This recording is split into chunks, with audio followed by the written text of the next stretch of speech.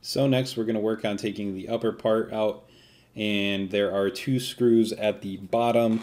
I believe they are Torx screws. I want to say T25, but somebody will have to double check that for me. And you're going to pretty much just simply remove them. They are a little bit different than your average screw. They kind of have like a little bit of tension to them. So I've got a ratcheting screwdriver here, which made it really easy. You should have no issues with a regular screwdriver as well, but not having to kind of move the whole thing around, it makes it a little bit easier, and also it will help when you go to tighten it. Once you get those two screws, you can kind of close the top, and you'll shimmy the whole upper unit upwards, kind of out of its place, and then we'll have to unplug some of the plugs in the back to fully remove it. So kind of be careful when you remove it here, but you'll be able to identify the plugs a little more easier when you're actually doing it. You can also lift the unit upwards the other way around to get some clearance. Keep in mind there are dials on the right side. They are covered in grease, so just be careful, I guess, with that, because you don't want to, one, remove too much grease so it's not as smooth, and also you get very dirty and you can get other things very dirty. But anyways, there are a few plugs back here. You can see here there are by the white clips and a silver one. Now this silver metal one is pretty difficult, and then there's a third one as well. One trick I had for the silver one is it can take a lot of force. It looks like it's kind of built to be put on very forcefully. So what you'll have to do is take a flathead screwdriver and kind of wedge it vertically in between the diagonal section as it sits right now and the upper part of the unit. And then you'll simply kind of pull upwards opposite, so the direction of the plug goes downwards, and will remove. Trying to do it with bare fingers is a little difficult, just because you can really end up scratching your hand, or getting injured, I guess, because it's on there pretty tight. So keep that in mind when you are removing this plug.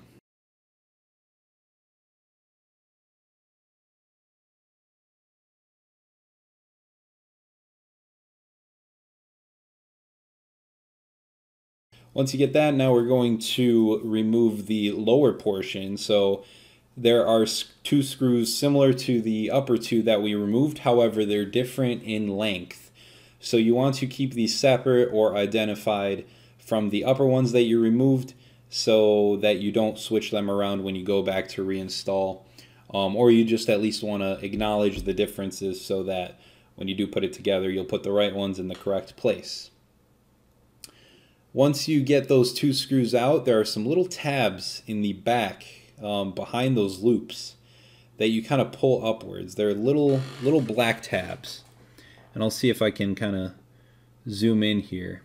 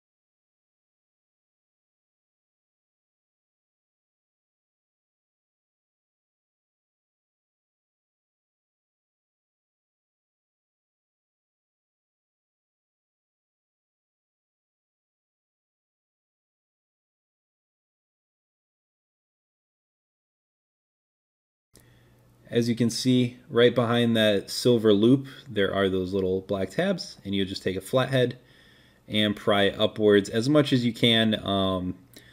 They only go up to a point, so don't keep pulling, because you will probably break it. But they're like a little extra locking mechanism to hold the CD player in place. So we're going to pull those up, and we will then kind of work on loosening the unit here and there, and we will pull the lower portion out.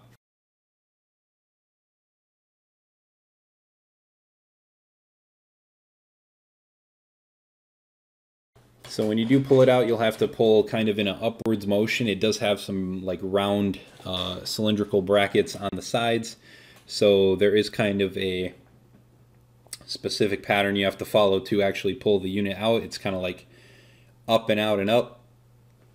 You'll kind of get the hang of it. You might need to shimmy it around a little bit to figure it out, but you'll eventually see how it pulls out and how you can put it back in as well. Once we get this out, then we'll have to unplug pretty much everything from the back. So there is an assortment of plugs, a silver one similar to the upper part that we pulled out, two colored ones, a big clipped one, and also one on the side. Depending on what options you have, maybe this might differ a little bit, but more or less you're going to unplug everything, to say the least. So keep in mind, be careful of the clips when you're pulling them, try not to break anything, and use proper leverage when removing them.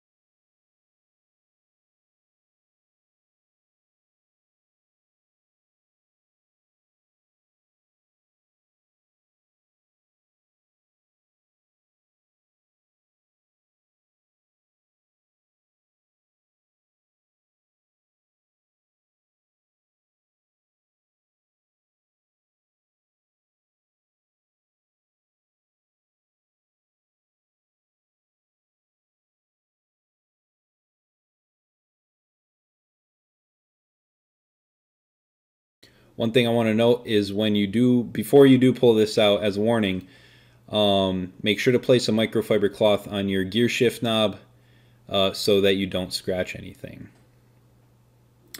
Now what we're going to have to do is have an access point where we can wire the USB cables and GPS and stuff to the glove box, more or less. And so there's this portion lower to the passenger wheel well side, or passenger well side, I should say, and it is one screw, I believe, and you can kind of pull the plastic out. And it won't come out all the way, but just enough to pretty much create enough space for you to be able to put your wires through.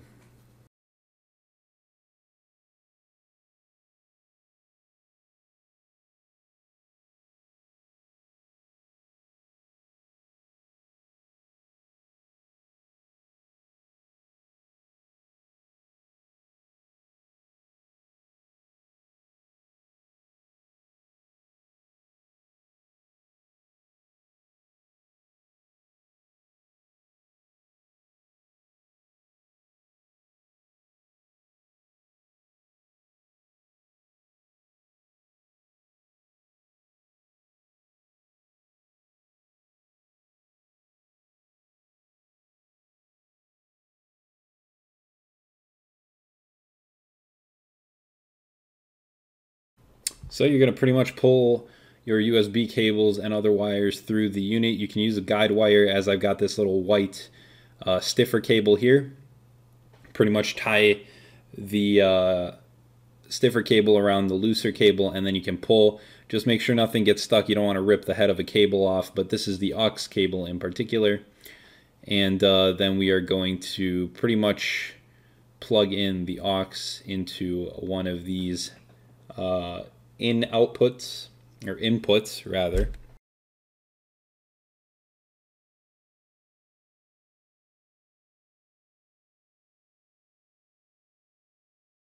So every plug kind of has its own design, so it can only more or less go in one place.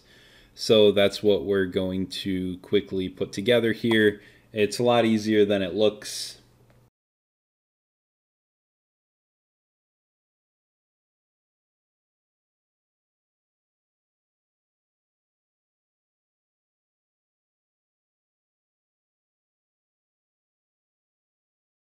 Once you get the cables all connected, you want to tuck them in away from any interference.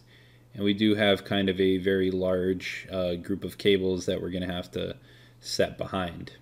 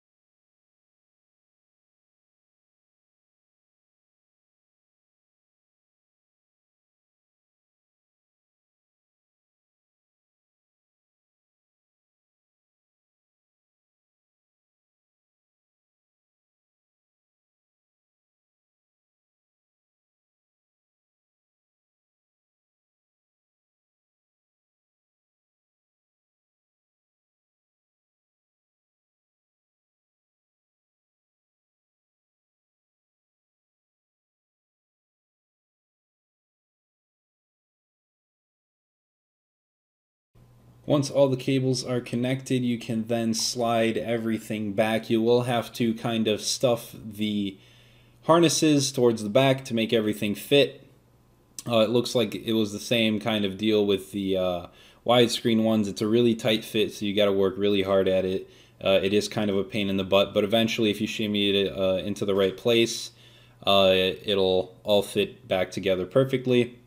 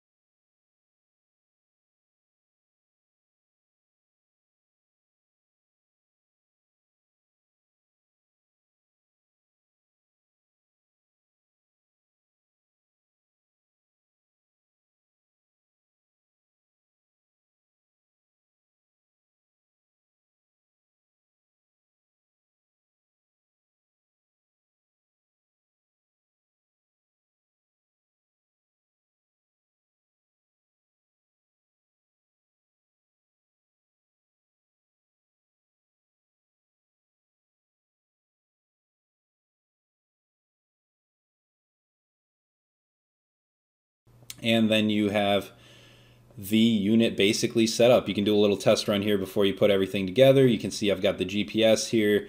This is the main menu. You have Bluetooth. Similar to my Chrysler 300, once again, you can refer to that video for extra features. You can have performance tools integrated, and the title of that video, I'll have a link in the description, is Chrysler 300 Performance Pages. It works exactly the same way for this car. Of course, if you don't already have a backup camera, you can attach a backup camera to it, and you can attach your existing backup camera. You can attach a dash cam, all kinds of features basically that you might not have with the original unit. One thing, of course, as I mentioned, is you do lose the CD player, and in my case, I haven't gotten the steering wheel controls to work yet at the moment, but I'm still kind of playing around with it. But keep that in mind. That might be a possibility that in this car, at least, steering controls might not work, just so you know. Otherwise, the unit itself is really cool. It's really nice to have Android capability. You can play movies and watch YouTube and all that stuff if you get certain models. So overall, it does what it needs to do, and it's a really cool upgrade. Kind of modernizes your W204, and without making it look out of place. It looks original, it looks really cool, and it's very useful. So thank you guys so much for watching. I'll have a link for everything in the description.